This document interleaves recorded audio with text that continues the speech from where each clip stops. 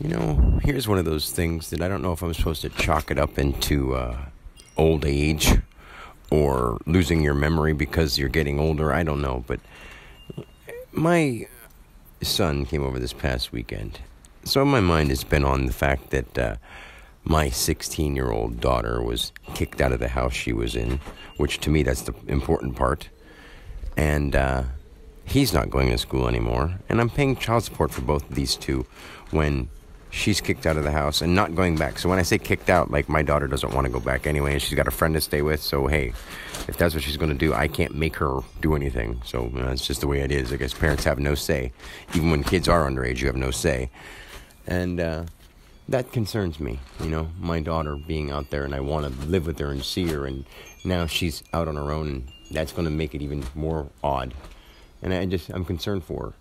So that's one concern. And then the thing about the child support, being my personal life stuff, being a family member, you'll see why I'm saying this. And then on the other hand, the other two kids, Jazzy and Leo, the younger two, they don't even live in the same house anymore. You see, you go by their old house and it's overgrown. Their mom hasn't answered me for a year and a half, almost 2 years. So I don't even know where my other two kids are. So that really, really, really concerns me as a parent. And it really pisses me off because I've been reaching out to try to find somebody to help me because the courthouse is not on our side. There's no one I can go to talk to about it. No one seems to care. And they all say, oh, just be happy. Find something to be happy about. I'm like, my kids have been taken away. I don't know where they are. What do you mean, just find something to be happy? What would you do? And people don't understand because it's not their situation. Now, the only people that will even listen to me somewhat are my parents. So I'm talking to my parents about stuff like this. And my dad's watching a nature show. And it happens to be on location somewhere in Texas. And they're sitting there talking back and forth, like, right after I'm trying to say something about the subject. And my dad's like he does that kind of thing where he makes his downward eyebrows and does this tick sound with his mouth like he's annoyed. Like, come on. And like I see him, he even says it sometimes, like, come on. And I'm like, dude, I'm talking about my fucking kids being taken or missing, and I have no idea where they are. And the other one got kicked out. And then, the only thing that they'll comment about is the child support part. That's why I even brought that part up. I could give a shit less. I'm not paying the criminal government.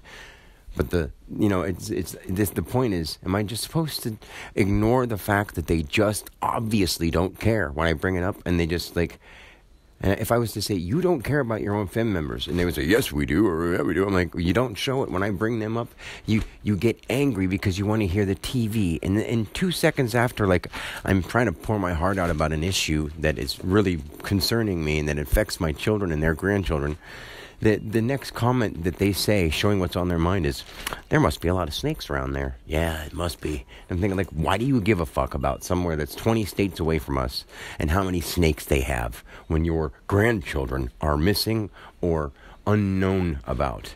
And nobody is going to do anything about it. And your son, who loves his children, wants to see them, and you're not giving a shit. Am I just supposed to say, haha, cool, let me go watch a TV show, guys? That's what I should do. And people think that I'm crazy for acting this way. How would you feel if someone took your kids and you can't find them? How would you feel if your kids have been on another side, the other half of the family, has been kept from you for so long they could care less about talking to you when all you wanted to do was see them? And it wasn't your fault. You called them, you tried to message them, you'd email them, and they just wouldn't answer back. Because they were taught through a school system that doesn't want you to learn. So they don't even know, half of them don't even know how to read very well, and they don't want to because they make schoolwork and learning seem unfun. Well, I could show you guys how learning is actually really fun, because the smarter you are, the more you'll know how the world works, and not the way the world works according to fucking distorted human beings who ruin other people's lives. And this is the kind of stuff that I have to wonder how I'm ever going to get anybody to do anything conscious if they just can't think. I can't even get my own family to listen to me when it has to do with their family members. And I don't know, I wouldn't say they're in danger, but they're in stressful situations, and they're in situations that are unknown about and that they shouldn't have to be going through on their own. And I can't help them without someone else helping me. And that's what sucks, because the system is against me. And I have to have other people help me fight the system, because deep down, that's what we're going to all have to eventually do someday, unless you're just some kind of farm animal who's waiting to die. And it's really sad to say it that way, but I mean it. And I mean it because I love people, and I'm trying to wake us up so that we can be better than what we are. And we could be so much better, because right now we're shit. Anyway, till next time.